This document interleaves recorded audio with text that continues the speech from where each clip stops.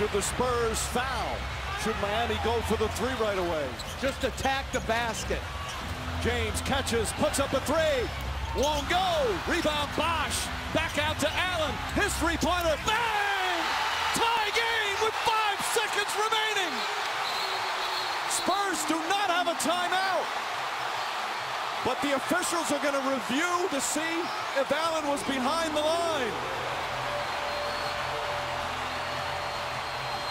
Chris Bosch with a huge offensive rebound.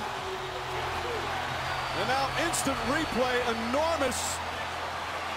From our vantage point where the fans are, we couldn't see if Allen was, but that was the signal.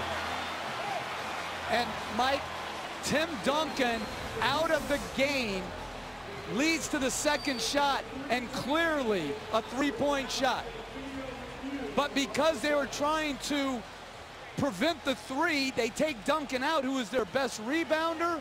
Ray Allen is able to reestablish and knock in the game-tying three. 2 possessions in a row that Duncan came out and they failed to get the defensive rebound. Now, because of the instant replay rule, the Spurs, who don't have any timeouts, had a chance to discuss their final play.